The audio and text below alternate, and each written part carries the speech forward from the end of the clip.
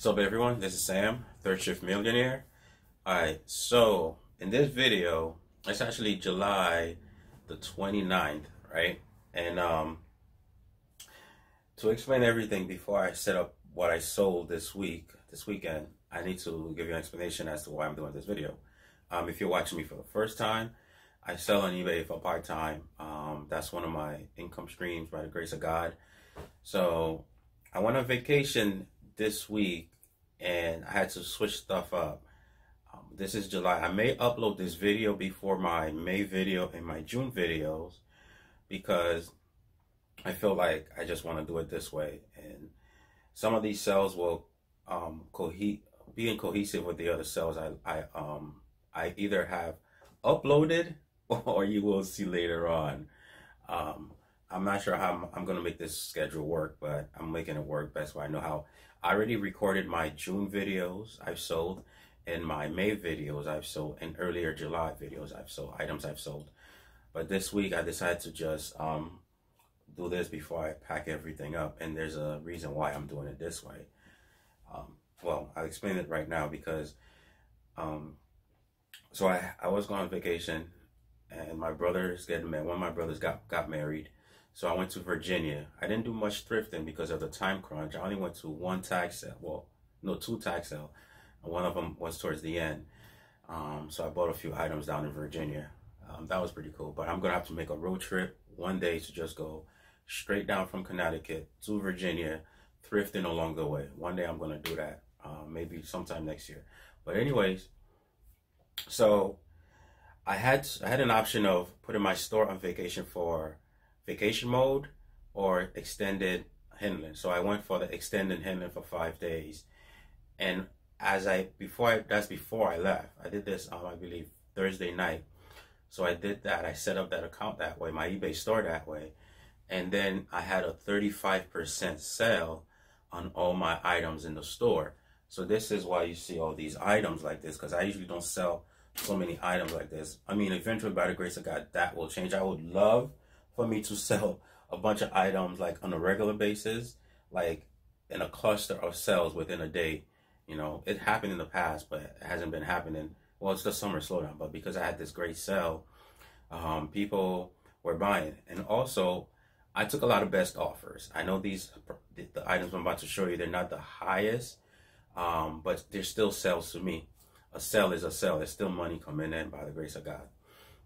So I'm saying this, I'm just setting up the premise of what I'm about to show you.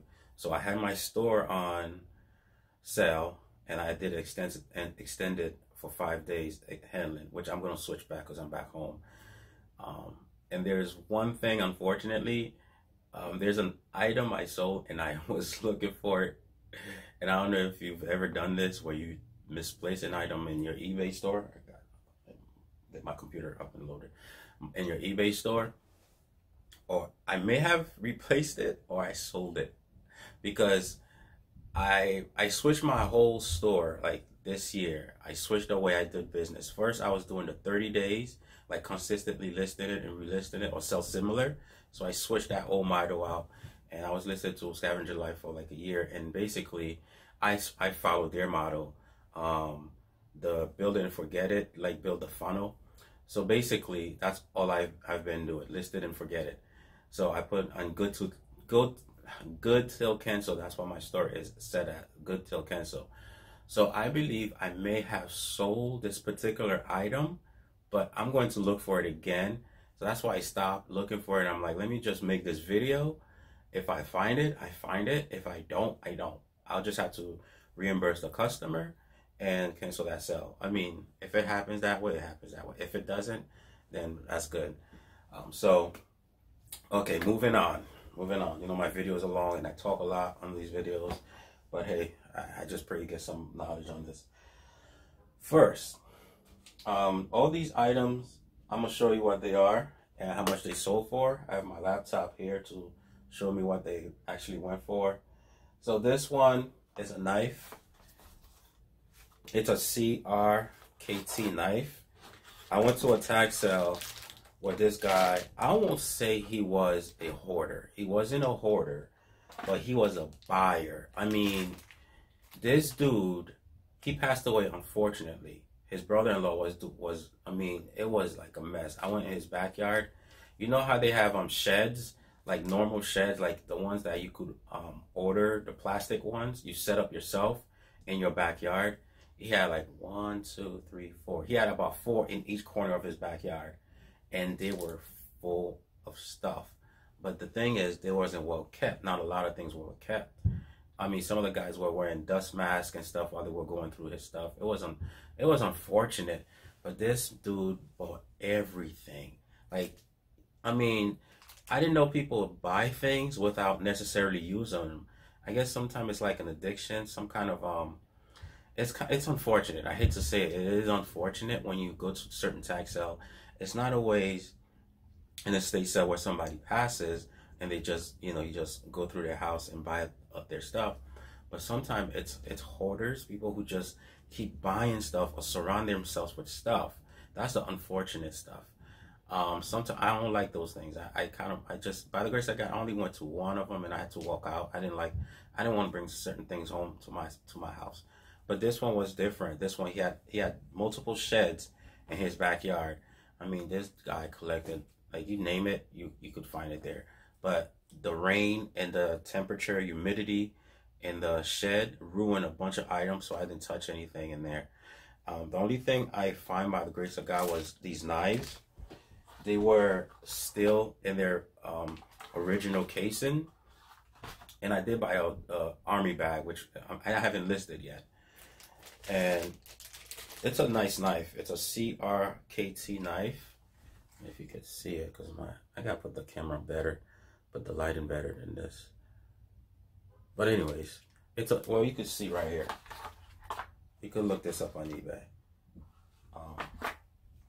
It's a sweet looking knife. It's a sweet looking knife. Now, I undersold these, like I said, because I had the sale. I just said yes to everything that was coming in. The sale was the 35% off.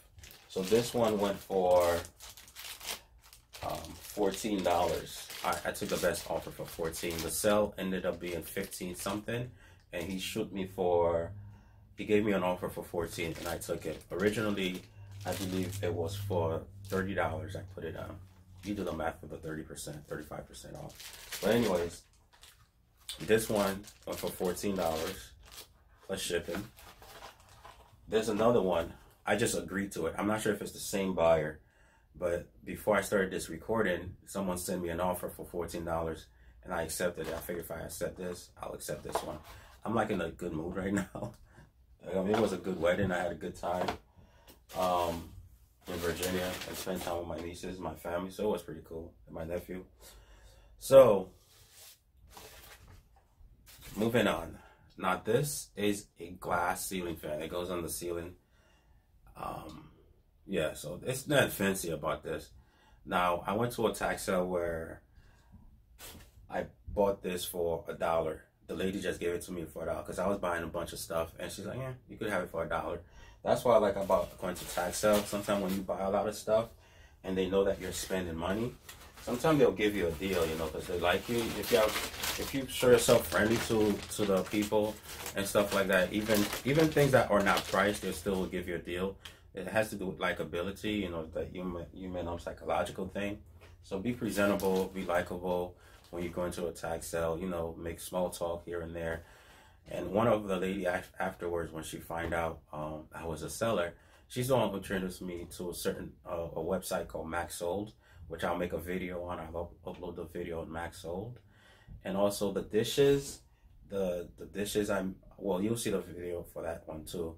The dishes I've sold so far are from that same tax sale. So it was pretty good. That was a good tax sale. So I'm making my money back on this tax sale. Oh yeah, and this one, what it goes for, I took a best offer for $12 plus shipping. It is breakable, but for $1, I figured yes. Like I said, I was in my yes move, and I said yes to it. Now this walkie-talkie or handheld scanner, it's a Radio Shack handheld scanner. It's a 200 channel VHF, UHF air channel. These usually go for $40 to $35 on eBay, and that's what I had priced it in. Like I said, I had the sale going on, and this guy had sent me an offer on the drive to Virginia. He sent me an offer for $20. I declined it. I'm like, nope, I'm not taking. I'm already. That's one thing that kind of bothers me when I'm having a sale. People will still send me low offers, and I'm like, why would you do that? But I understand why. That's how the system works. That's how the game works. So, anyways, he sent me an offer for $20, and I told my brother about the situation. I'm like, you know what? I'm turned off, and I'll think about it. And when we got to Virginia, I sent him a counter offer for 25. He didn't take it because the sale price was 25 plus some change. But I just said I'll take 25. He didn't take it. Then the day kept going. Someone else bought it for $25. Goes to show you, if you want it bad enough, someone else is gonna buy it. So if you're a buyer on eBay, don't try to keep lowballing people, because you gotta remember, this one particular item you may want badly, or you try to lowball people for. There's somebody else who has the money who's like, you know what, I'm just gonna buy it because I want it, point blank. Because there are buyers like that who just don't want to just haggle. They don't want to haggle. They see something they want, they just buy it. And you gotta think of that. That's a lesson I learned. That's how come I could counter offer people. It's like, it puts you in a place where you're not desperate for the cash, because you're on eBay, you're a seller on eBay, and you have the world coming to your doorstep. So if you price something right and you keep getting all these lowball offers, and you don't have to settle for the lowball offers. Granted, if you're in a pinch, this is just wisdom right here. If you're in a pinch financially, your rent, car needs repair, or kids need braces, whatever you need, you know, if it comes down to it, and you know this extra $20 may be helpful to pay the light bill for this month, then take the $20. Put your pride aside. You know, you're running a business. This business is to help you live a very good lifestyle. Always remember that. I mean, there's different eBayers do it for different reasons, but you have to look at it at your situation. Your situation is going to depict whether you say yes to the low offer, or whether you say no to it, or wait for the right buyer to come along, because the right buyer will always come along. So I took the $25 sell. Someone else bought it at the sales price I had it on. So that went for $25, $25.99. The total shipping is around 30. The total sales is $35.44. Now, for the next item, this was the first item that sold, and this one went for $14.91. I believe they sent me a best offer, and I took it. So this is an old book. When I first started eBay, I had asked for books and from Free Cycle, and this lady, I went to the next town over, and she happened to be a school teacher. By the grace of God, she happened to be a school teacher, so she gave me a bunch of old books. Like, I mean, like, oh my God, my last apartment was flooded with books. I sent some to Amazon. That's when I was doing FBA.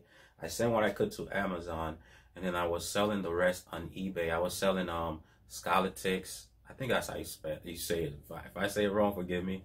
But you could do like children books, like grade books. I started to lock them up differently to preschool, homeschooling kit and stuff like that.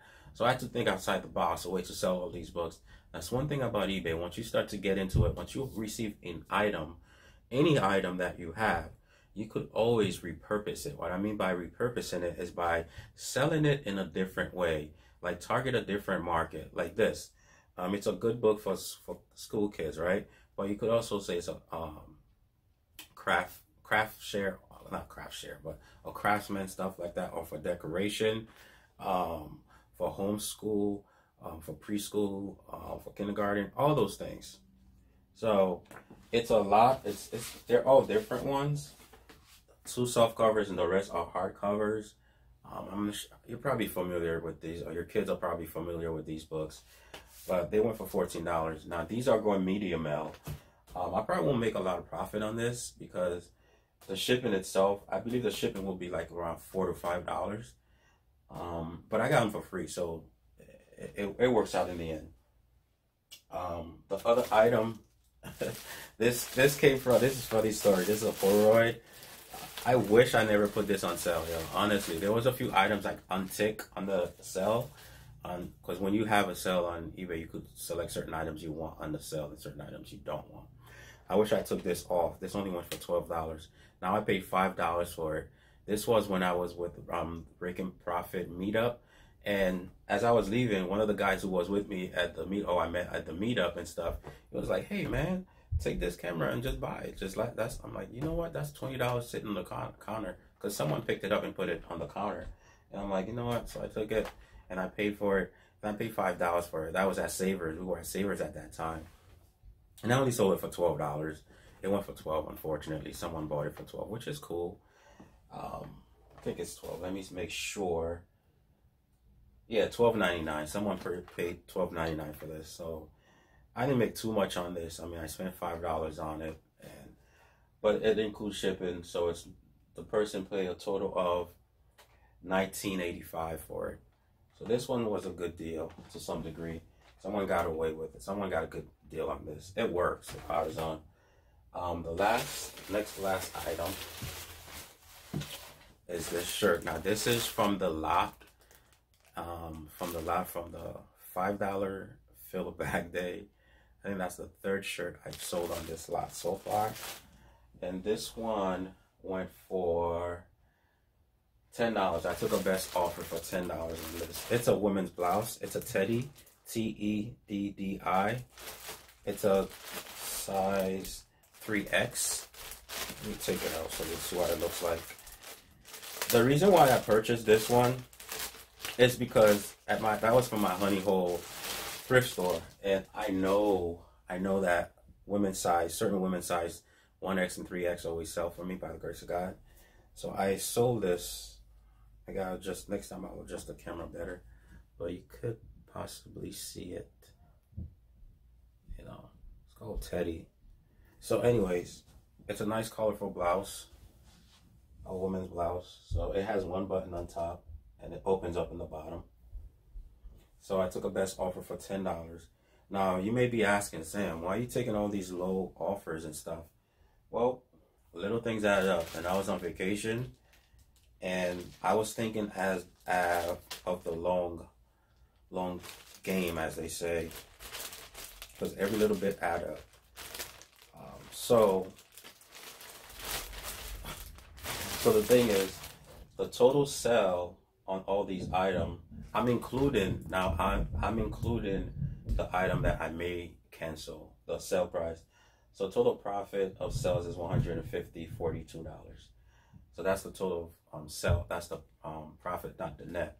So that's $150.42 for all the items I've shown you. Plus the one that's I'm missing. I hope I'm not missing it. So that's like a $14 item right there. It's just a muumuu, like a blouse I picked up. Like I always buy pajamas and stuff like that, or nightwear for women. I always buy those things because eventually they sell. For some reason they sell, so I buy them all the time when I see them. When I see something of good quality, I pick it up. So behind me, this hasn't been paid for. It's awaiting payment. It's already been purchased. It's from the lot. I'll upload, like I said, I'll upload my other videos, and you'll see what I'm talking about. And if I haven't, and I'll put a in the description where this video is at. Now, I bought this cape. I didn't know what it was before. It's a mink coat cape. I guess it goes over your shoulder. It goes over your shoulder, I guess. Like if you're wearing a mink coat and you put this over it, like, I don't know. Women, God bless y'all. Y'all look good in this. So, but the thing is, it's a mink cape. I find out what it was, and it went for $43. I took a best offer for $43 on this item from the sales price I had it on. So this went for $43. I'll put the you know why, the little sticker. So I'm awaiting payment on it now. The reason why I'm putting this in the video, because I know this person's gonna pay by it. I say I know. I know she's gonna pay by the grace of God. My customers usually pay. So yeah, so this is what I've sold so far. Oh, backstory. Do I need a backstory on this? Oh yeah, there was a clock. The reason why I settled for the 43, I had priced it at 85 and I made the 35% sell. The reason why I took the 43 is because this is nothing but profit. I already made my money back from the first mink coat that was purchased. It was $120. Someone bought it off of me. So in that in that tag sale, I spent $102. And so far, this will make, I already made my money back. Plus selling this will give me $113 profit from it. So this is why I took the best offer on this, because like I said, this is never profit. The other items from that same tag sale I have is another one of, not clock, a jewelry box. From the jewelry box, I have one more jewelry box. I have one more cape, and I have a painting there that was for the $2. So there's 3 items that's going to be net more profit. That's how come I took the best offer on. So you got to consider, like, whether you're going to take the offer or not. If I'm not telling you how to run your business, but sometimes you got to think about the thing as a whole, not as individual. Like, to be honest, I paid $30 for this. Now, I probably wouldn't have taken the $43 because it would have just been a $10 profit. It wouldn't have been worth it to do that because I wouldn't double my money. I mean, I would make my money back, but then I would just have a extra $10.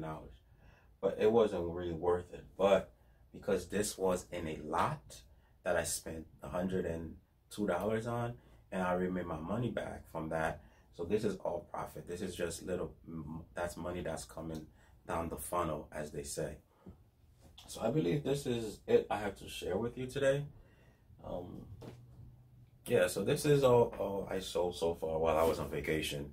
And it feels good to know that you're away and you're sleeping, or you're on the road, wherever you may be taking a shower, you may be jogging, you're making sales, you're making money on eBay or Amazon or wherever you are. It feels good that, you do the work up front, and then when you're away, you could be cooking in the kitchen, you could be with your significant other, you could be with your kids, and you get that ching ching sound, or you see the little icon on your phone, you just made a sale. That's a good feeling, but you have to do the work up front. You have to go out and source right. You have to list correctly. You have to package your item right. You have to take good photos. So all this, you do the work up front, and then you continue to take care of your life, and the sales come in, and then this happens. It looked like a bunch. Oh yeah, as you can see, I sell a bunch of different stuff. If I can make money on it, when I do the research on my phone, and I know I could make money on it by the grace of God, I'll buy it and I'll make my money on it. So this is why I also have different packaging material. If you ever seen the other video I made about getting free material, this is why I like having packaging material on hand, because you don't know what's gonna sell. When I was on vacation, I could have sold a big item. Like I have another item, a toy that was this big, but I only sold smalls, well, medium to smalls. So always have packaging material on hand and run sales. I know summer is slow, run sales. Granted, this money is just going to go back into the business. So that's a good thing. So run sales, I sell all kinds of different things. From the mink coat, to knives, to a camera, to books, to a walkie-talkie or scanner, and to a glass, and to a nightgown. Go figure. People buy a lot of stuff on eBay. So if you're watching me for the first time, I just want to share this with you. Like if you're still with me for the whole video, I say thank you. Also, if you're struggling financially, if you don't know what to do, just try eBay. I mean, you're watching this video for a purpose, so maybe you're struggling with, not struggle. I don't want to use the word struggle too much, but if you're having a little bit difficulty financially, you could tap into eBay, because you could make money on certain items, like on all items, that it's all odds and ends, All right, so I guess that's all I really have to share with you today. The item that I'm waiting on, I have to go look for, and I have to go ship these items out. Now I still have the 5-day extension on my extended shipping on my store. I could ship these today or tomorrow, but I'm gonna package them today and ship them out today. because I prefer my customer to get it early, even though they know that within 3 to 5 days they should get it. But I'll ship it right now because it's Monday. I always ship Monday from Sunday sales. So yeah, continue to hustle hard and hustle smart. Peace. Third Shift Millionaire out.